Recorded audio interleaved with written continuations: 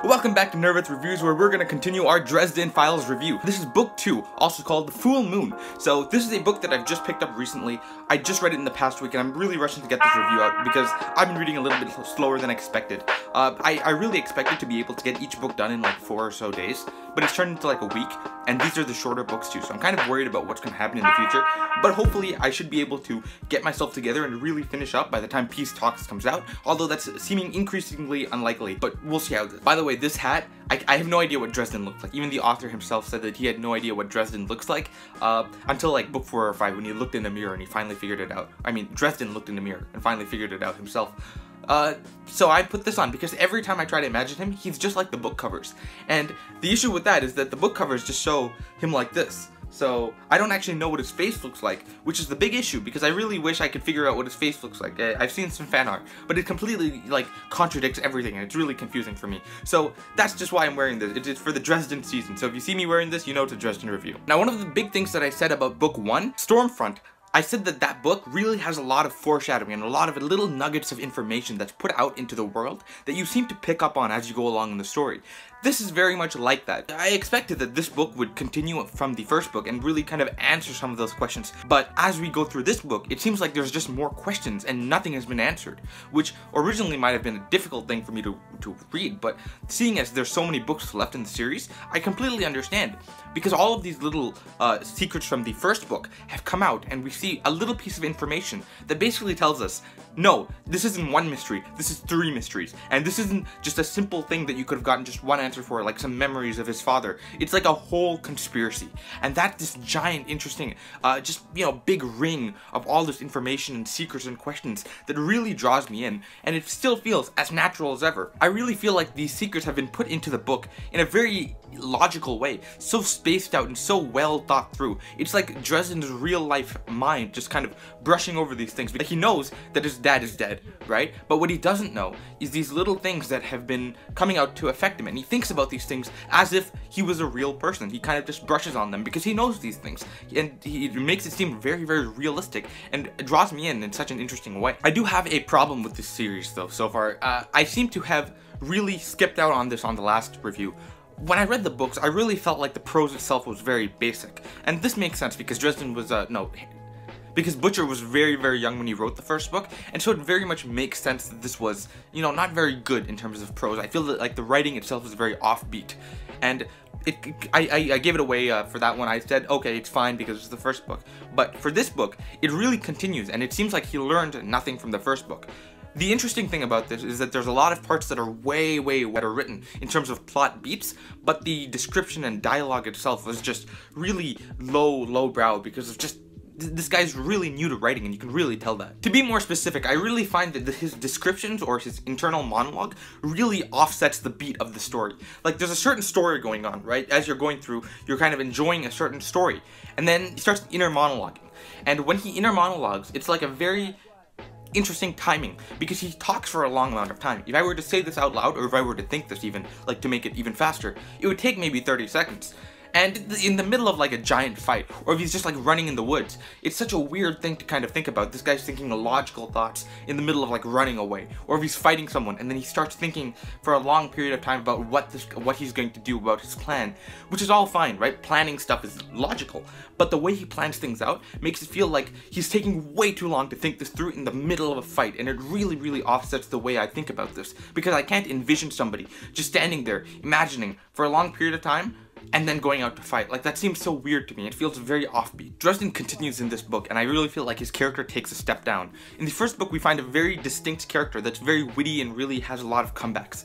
In this book, we kind of have the same similar character, but he's toned down, as if we've already established that. And I don't really appreciate that part of it. I think that people really rate that this book is one of the lower Dresden books because of that, and I can't completely disagree, because the character itself does take a step down. And that's kind of unfortunate, because Harry Dresden is in itself, at the original first book, an okay character. He doesn't have the ability to step down because he can't step down. He's not that good yet. If he's a great character, sure, he can step down.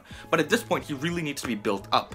And I can see the beginning of this character really coming together, and I can really enjoy that because I can see the journey in the future, and I can really say that would be an incredible journey to follow.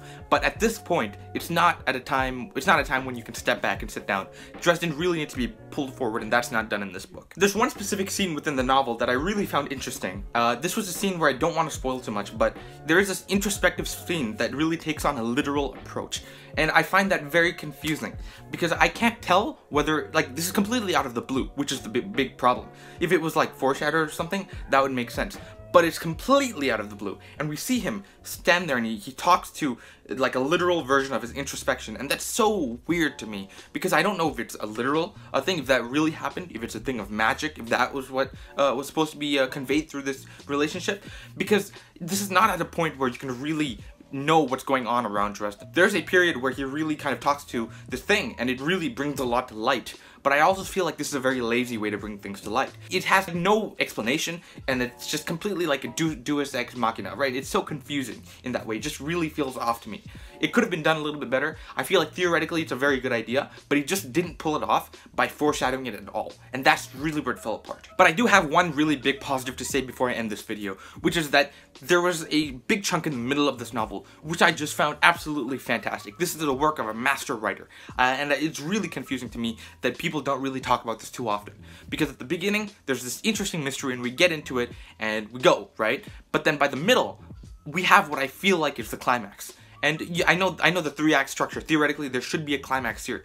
But the problem with this is that this was such an incredibly good climax that it actually was better than the final climax, in my opinion. There was way more at stake for us.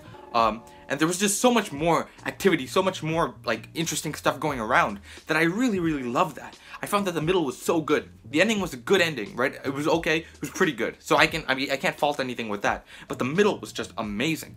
And I did have some problems specifically with the choreography, specifically with the description of the world around it, because it was so intermingled with internal thoughts and stuff that it really confused me as to where they are, what is the layout of the setting, what is going on. And that completely confused me. And one final thing before I leave off, I did find a lot of the conflict confusing. There was a bunch of villains in the story, as you usually get in a Dresden novel, and it really came to me as confusing because there were certain people that were very confusing as to why they were trying to beat up Dresden. Like, it was explained a little bit here and there, but it kind of got really confusing for me because it's not that I didn't pay attention, it's that I was following the story and I was really into the story, and it's just like, it was maybe one line or something where I kind of understood. And then it moved on, and I just have no idea what that was now thinking back because I kind of forgot about it. It was just such a small little thing that I just didn't pick up on, which is just unfortunate because it's such a big part of the story.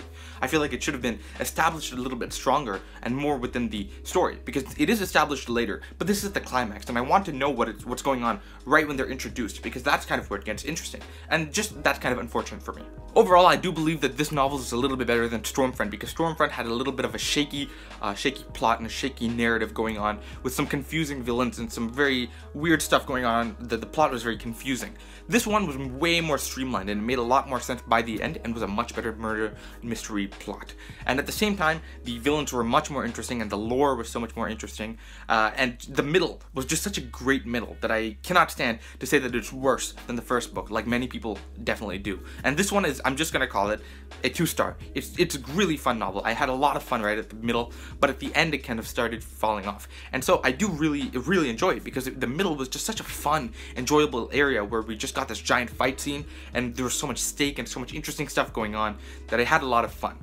So next week I'm gonna go ahead and review the next book, which is Grave Peril. I've already started it yesterday or today, and I'm so far I'm actually enjoying it. People say that this is where the series really picks up, so look forward to that in about a week. Thank you guys so much for watching, and if you did enjoy this video, please like this video and please let me know what your thoughts about the books or the reviews that I give out in the comments down below. I would very much enjoy that, and I would very much appreciate your your comments and your anything. So thank you guys so much for watching. Subscribe if you enjoyed these reviews, if you want to see the rest of my Dresden walkthrough, and I'll see you guys in the next video. Goodbye.